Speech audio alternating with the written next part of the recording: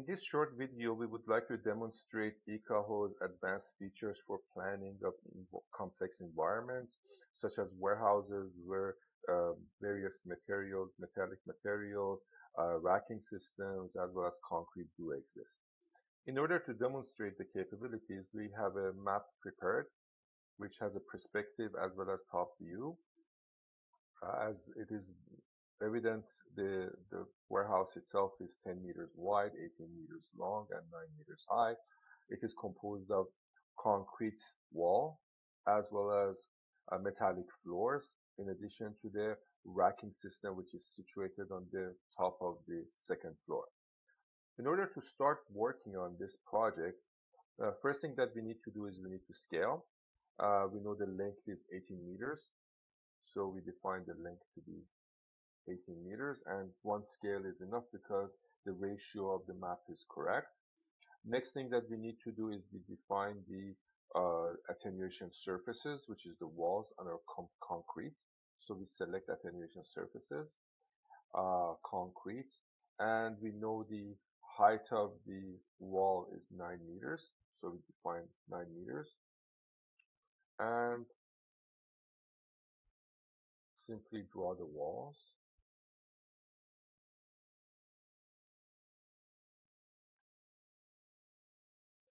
Next thing that we need to do, or strategy that I have, is to design and define the racking systems which are situated on the second floor. One of the nice features of Ekahau is it will allow users to define any volumes at any height, with any height.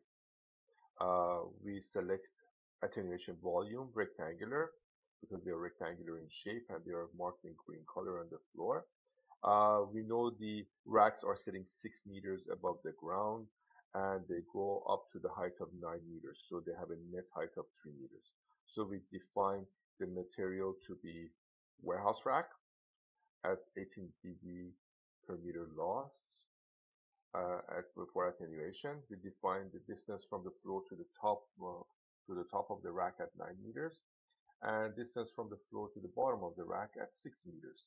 So that will create a net height of 3 meters for us. And once we start drawing, we will be able to see that the 3 meter height is clearly defined within the shaded area for the warehouse racks.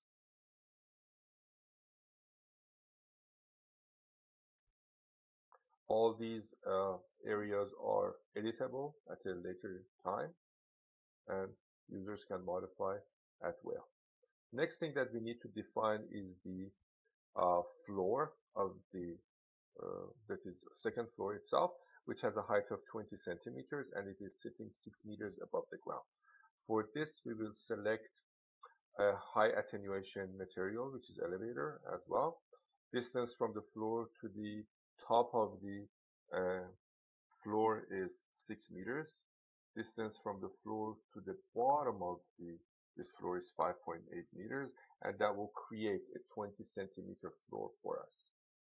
And we can simply define the floor, and we should be able to see that 20 centimeters reflected here.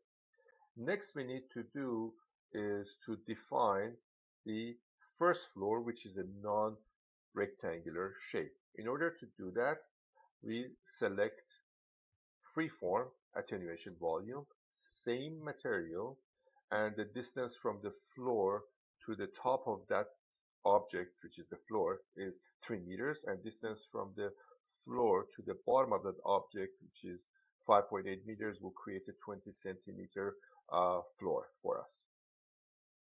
So we define first this parameter at 2.8 meters and this parameter at 3 meters, and that should create for us a 20 centimeters floor. And in the free form, we will simply go and superimpose the area, and we should be able to see that 20 centimeters here as well. Next thing we need to do is define the coverage area, which is where the signal should be propagating to. And last but not least, we need to go to auto planning mode, which will allow displacement of or placement of access points within the environment. We are optimizing this network for 5 gigahertz using uh, AC radios. We can select any of the radios within the list. I've selected the generic one for demonstration purposes. We can change the height of the antenna now or at any time later. Define channel bonding or not, short guard interval. All these parameters are definable within the system. Once we say create plan, you can see that the plan is created. All the access points are placed within this environment. And if you want to see the signal strength for all access points, we can simply see that. As you can see, everything is not very visible.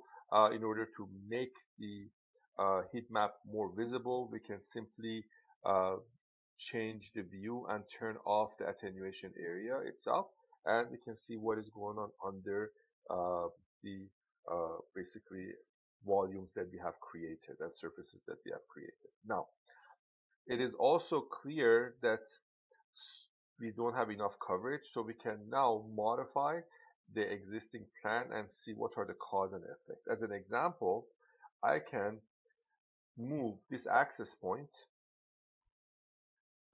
from the height of 12 meters to the height of 5.8 meters, right below here, to see what will happen to my coverage for that specific floor, which probably I would not have coverage if the antennas are sitting at 12 meters high. I will also select this one as well. So I have two radios that I want to shift to uh, lower floor. And I would be able to modify those radios and bring the height to 5.8 meters. And we can now see all of a sudden with these radios, we have coverage of the entire floor and below it as well. Additionally, what we can do is we can turn and we can change the angle of these antennas and pitch it downward and see what are the cause and effect. So I will turn off these two, which can be turned off either from here or from here. Select these two antennas, and we want to bring the angle down to have more coverage for the upper floors. In order to do that, again, we select those two radios. We will select edit simulated access points, and we'll tilt the antenna down by 40 degrees or 45 degrees. And we can see now, all of a sudden, we have better coverage. Not only now we can do that, we can also modify the angle with the yaw of the antenna and direct it in different directions to see what are the cause and effect as well. In order to do that, we simply select that specific antenna and we will rotate the angle and see what will happen. Of course, the labels will not allow me to see what's going on, so I can again go to view mode and I can change and remove the name of the antenna so I can see what is going on below it. I can simply rotate the antenna angle to see whether there is any cause and effect. Of course, you will not see it because I selected the wrong AP. I will deselect this one and select the other AP to see the cause and effect. As you can see now, we have better coverage by pointing the access point in this area. Now you can see the combined effect, and it is improved better. And also we can move one of the access points and to see what will happen. So I can move this access point further down in the hallway and see whether both now are covering enough or not. So these things can be adjusted at any time and modified per user requirements, both the angle tilts as well as the channel coverage. We can also bring this one into play and also tilt this antenna down. I will deselect the other two and select this one, and I will tilt this one downward to minus 45 degrees, as well as the other antenna as well for the same AP, minus 45 degrees. And we can see now we have complete coverage of the warehouse.